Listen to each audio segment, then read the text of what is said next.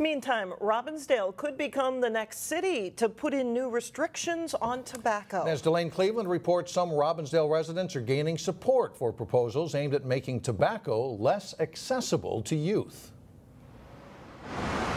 Step into any store that sells tobacco and you'll find everything from cigarettes to chew to cigars. Robbinsdale Smoke Shop cashier Raed Azem says business is booming. We're doing really good. A lot of people like it around here and they start to come more and more. But in addition to the traditional products, you're bound to find tobacco flavored with things like blueberry, grape, and honey that will appeal to nearly anyone's taste buds. Unfortunately, most of young people like flavors with tobacco. It's a fact not lost on longtime resident Kate Richardson. They're really tempted, with these candy flavors, cotton candy, grape, chocolate, all sorts of things. They really market it to look like candy as well. She is now leading an effort to restrict the exposure of flavored tobacco products to young people in Robbinsdale. It needs to not be in their face so much, and it needs to be less attainable price points too. Richardson has started a group called Robbinsdale Residents for Tobacco-Free Youth. They're proposing 4 changes to the city's ordinance, setting the minimum price of cigars to $2.60, restricting the sale of candy-flavored tobacco to adult-only shops, restricting the display and sale of drug and tobacco paraphernalia to adult-only shops, and raising the legal tobacco sales age from 18 to 21, which follows the lead of Edina and, in a few weeks, St. Louis Park. We have the evidence to show that when you do change certain things, that the youth use does decline dramatically. Whether they accomplish their goals remains to be seen, but the employees at the smoke shop say they wouldn't mind an age restriction. 18 is still too young to